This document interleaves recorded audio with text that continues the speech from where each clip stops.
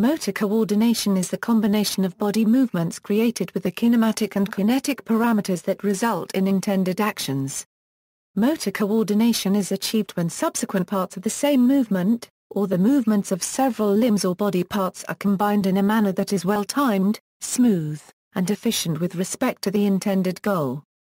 This involves the integration of proprioceptive information detailing the position and movement of the musculoskeletal system with the neural processes in the brain and spinal cord which control, plan, and relay motor commands.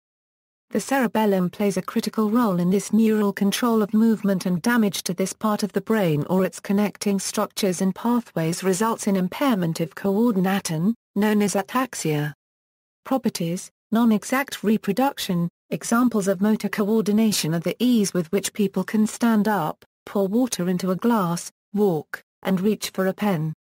These are created reliably, proficiently and repeatedly, but these movements rarely are reproduced exactly in their motor details, such as joint angles when pointing or standing up from sitting. Combination: the complexity of motor coordination can be seen in the task of picking up a bottle of water and pouring it in a glass. This apparently simple task is actually a combination of complex tasks that are processed at different levels. The levels of processing include, for the prehension movement of the bottle, the reach and hand configuration have to be coordinated. When lifting the bottle, the load and the grip force applied by the fingers need to be coordinated to account for weight, fragility, and slippage of the glass, and when pouring the water from the bottle to the glass, the actions of both arms, one holding the glass and the other that is pouring the water, need to be coordinated with each other. This coordination also involves all of the eye-hand coordination processes. The brain interprets actions as spatial temporal patterns, and when each hand performs a different action simultaneously, bimanual coordination is involved. Additional levels of organization are required depending on whether the person will drink from the glass, give it to someone else, or simply put it on a table. Degree of freedom problem. The problem with understanding motor coordination arises from the biomechanical redundancy caused by the large number of musculoskeletal elements involved. These different elements create many degrees of freedom by which any action can be done because of the range of ways of arranging, turning, extending and combining the various muscles, joints, and limbs in a motor task.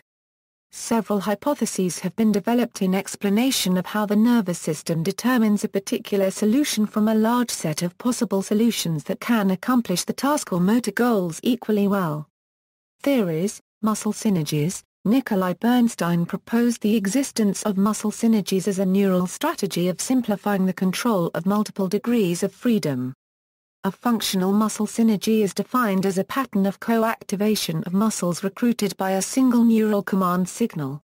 One muscle can be part of multiple muscle synergies, and one synergy can activate multiple muscles.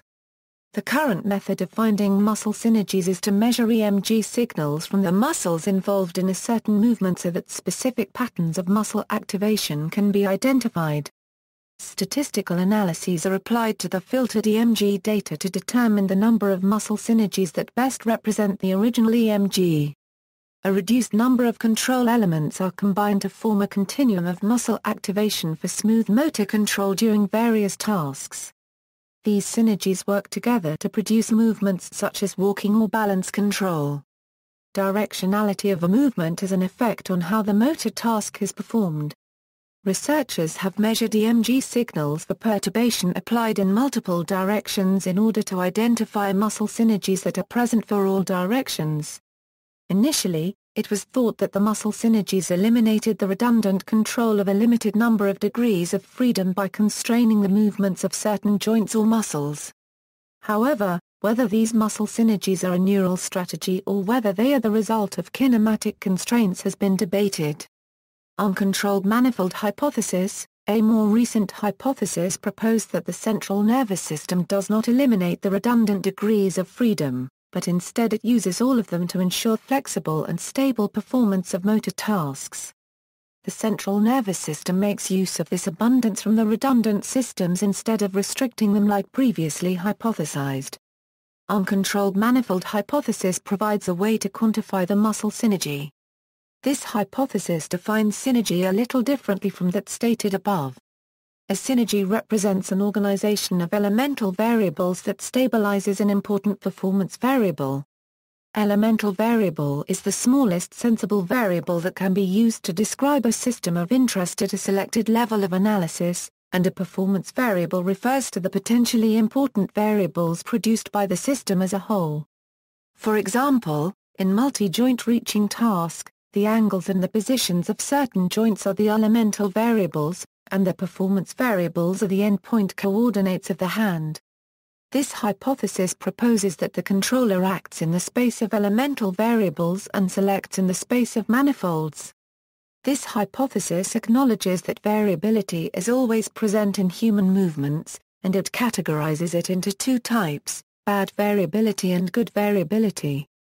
Bad variability affects the important performance variable and causes large errors in the final result of a motor task, and a good variability keeps the performance task unchanged and maintains successful outcome. An interesting example of the good variability was observed in the tongue's movements, which are responsible for the speech production. The prescription of the stiffness level to the tongue's body creates some variability, which is, however, not significant for the quality of speech. One of the possible explanations might be that the brain only works to decrease the bad variability that hinders the desired final result, and it does so by increasing the good variability in the redundant domain. Types: interlimb. Interlimb coordination concerns how movements are coordinated across limbs. J. A. Scott Kelso and colleagues have proposed that coordination can be modeled as coupled oscillators, a process that can be understood in the HKB model. The coordination of complex interlimb tasks is highly reliant on the temporal coordination. An example of such temporal coordination can be observed in the free-pointing movement of the eyes, hands, and arms to direct at the same motor target. These coordination signals are sent simultaneously to their effectors. In bimanual tasks, it was found that the functional segments of the two hands are tightly synchronized. One of the postulated theories for this functionality is the existence of a higher, coordinating schema that calculates the time it needs to perform each individual task and coordinates it using a feedback mechanism. There are several areas of the brain that are found to contribute to temporal coordination of the limbs needed for bimanual tasks, and these areas include the premotor cortex, PMC, the parietal cortex, the mesial motor cortices, more specifically the supplementary motor area, the cingulate motor cortex, the primary motor cortex, and the cerebellum. Intralimb coordination involves the planning of trajectories in the Cartesian planes. This reduces computational load and the degrees of freedom for a given movement, and it constrains the limbs to act as one unit instead of sets of muscles and joints.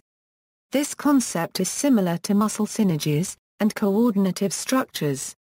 An example of such concept is the Hogan and Flash minimum jerk model, which predicts that the parameter that the nervous system controls is the spatial path of the hand, that is the end effector. Other early studies showed that the end effector follows a regularized kinematic pattern relating movement's curvature to speed and that the central nervous system is devoted to its coding. In contrast to this model, the joint space model postulates that the motor system plans movements in joint coordinates. For this model, the controlled parameter is the position of each joint contributing to the movement. Control strategies for goal-directed movement differ according to the task that the subject is assigned. This was proven by testing two different conditions: subjects moved cursor in the hand to the target and subjects moved their free hand to the target. Each condition showed different trajectories, straight path and curved path.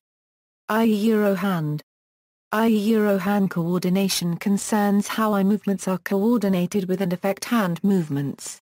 Typical findings relate to the eye looking at an object before the hand starts moving towards that object.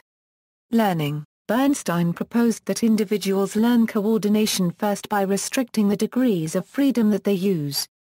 By controlling only a limited set of degrees of freedom, this enables the learner to simplify the dynamics of the body parts involved and the range of movement options. Once the individual has gained some proficiency, These restrictions can be relaxed so allowing them to use the full potential of their body. See also, developmental coordination disorder, references.